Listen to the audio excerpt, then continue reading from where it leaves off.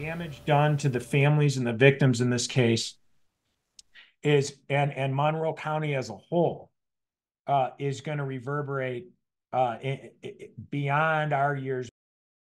New information tonight on the victims of the deadly Swan Boat Club crash about a week and a half ago. The attorney representing those victims say more is being uncovered in his own independent investigation. Melissa Andrews is live tonight with what came out of the news conference today. Mel?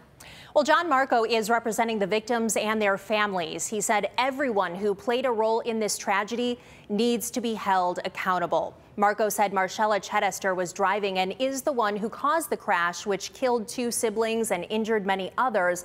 But there are more people who contributed to the tragedy, and that includes the Vernus Tavern, where Chedester was served alcohol, and the Swan Boat Club, which he claims was negligent because of its poor construction, maintenance, and potential building code violations, as well as the victims' insurance companies, which must pay their medical bills, which is why these new defendants are now included in the amended civil suit filed on behalf of the victims.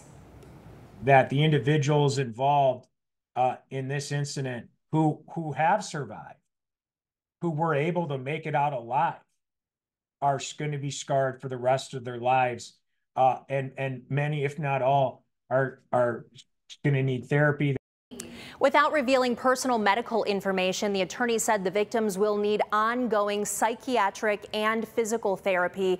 He also said an estate is being opened up for the siblings who were killed, Zane and Alana Phillips, and the surviving sibling, JP. Kaylee?